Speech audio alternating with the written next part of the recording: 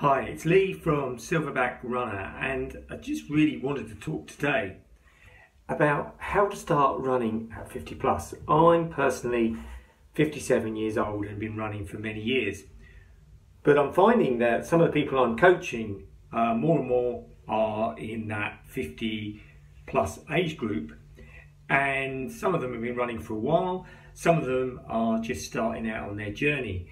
And the real thing is with running when you're older is not only how do you run as you get older, but how do you stay consistent so that you get better results?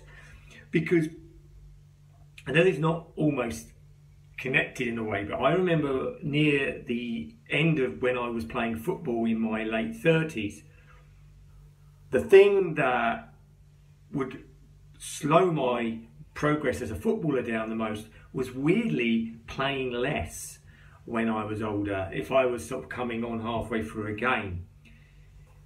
But at the same time, I had to control the increased risk, obviously, of injury. And this is something with older runners that you've got to balance up. On the one hand, yes, as you get older, there is the risk of injury. But secondly, if you don't use it, and you don't use it consistently, if you don't lose it, it reduces its effectiveness. So I just want to share 3 broad strokes, I think, that would really get somebody in their 50s or older beginning running, and also being consistent. And some of them are more about what's up here than what's going on physically, but there's some crossover. So let's begin. First of all, why do you want to run? You've really got to have a strong why. This is not something particularly revolutionary, but I see it again and again with runners I coach. If we can't tease out the why, when those rough moments come, which they will, then you will tend to find that runners can get distracted, disheartened, and less likely to be consistent. And the key is consistent here, not perfect, but the consistency drifts if there isn't a real strong why. And it can be things that aren't always particularly obvious. I mean, a very strong motivation for myself is to be one of the best 70-year-old plus runners in the world. Now, if I actually ever achieve that, I don't know. But at 57, it's a real driver for me on those days that I perhaps don't feel like it. Another why for me is to be a strong role model to my future grandchildren. Now, I don't have any grandchildren at the moment, but when and if I do, I want them to see me as a vibrant, energetic grandfather.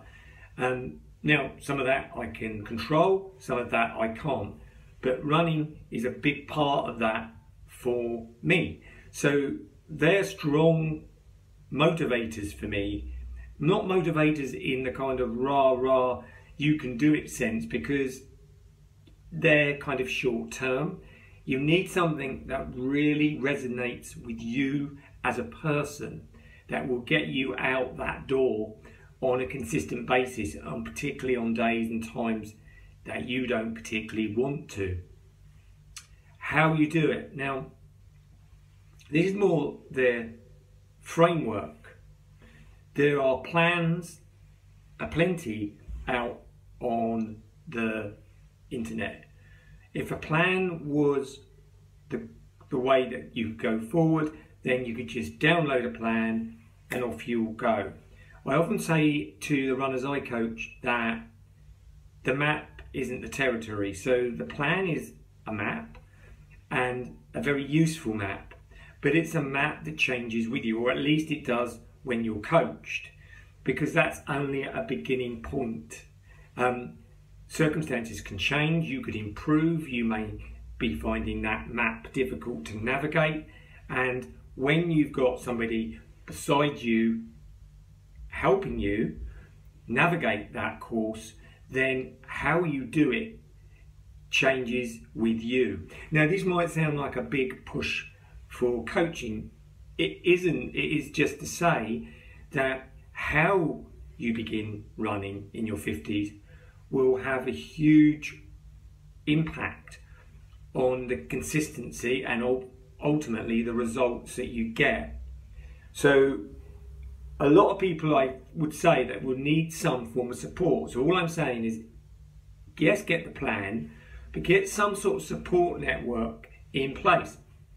It may be a forum, it may be a Facebook group, something that you can find the correct level of support for your running goals, so that you've got a tangible way to see how you're going to achieve those goals with the right level of support for you.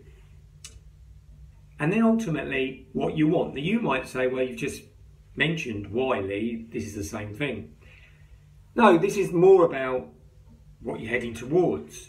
You know, it is connected with the why, but, you know, do you have a race in mind? And even if it's not a race, I've not always been big on races, but I set myself goals, running-based goals to move towards. It may be a pace-based goal. Pace-based? Crikey, that's a hard thing to say. I won't be saying that again. I'm going to say it again. A pace-based goal, or it may be a race, or it may be just how long you'll be able to run for. You may be saying, well, you know, at the beginning, I can only run for 10 minutes. Your goal may be, I want to get to be able to run for 20 minutes.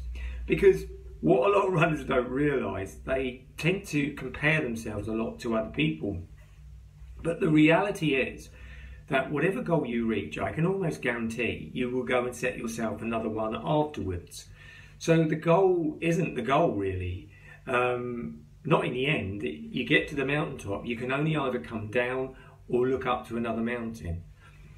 You can look at the view for so long, but those two things are going to happen. Either a lot of people who reach their pinnacles come down. This is why a lot of people, you look on Facebook groups, said, oh, I've just run my first marathon.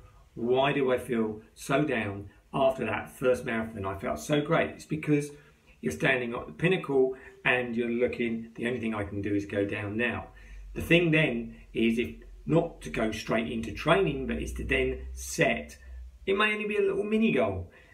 So really the three things that I would say that will start you running at 50 or restart you running at 50 plus, and how to make it more consistent are: find out, really discover why you want to run, or, you know, that deep-seated reason why you run.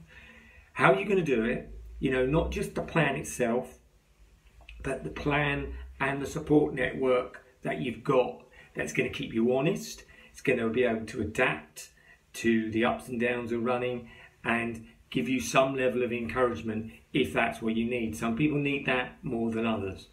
And then what you want. What are you heading towards in the, you know, relative short to medium term, in the form of goals, be it running, races, or just stepping stones as you go along that move you forward.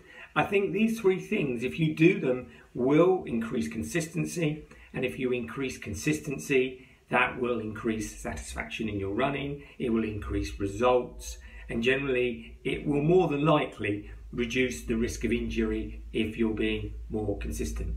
I hope this has helped. If it has, then, you know, please subscribe to the channel or give us a like. That always helps with the YouTube algorithm, and it helps a small channel like mine grow. Hope you've found this useful. Bye for now.